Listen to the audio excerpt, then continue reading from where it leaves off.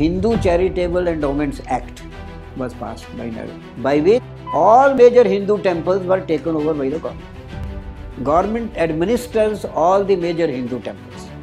जहाँ बहुत चढ़ावा आता है, करोड़ों में, हजारों करोड़, उनका जो एडमिनिस्ट्रेटर होता है वो गवर्नमेंट नॉमिनेटेड होता है. And you will be surprised, for example, in Tirupati, the majority of members of the board are Christians, and there are some Muslims. And उनके जो ठेके होते हैं, जैसे प्रसाद बनाना है, सड़क बनानी है, it doesn't go to Hindus. It is also the same in Vaishno Devi now.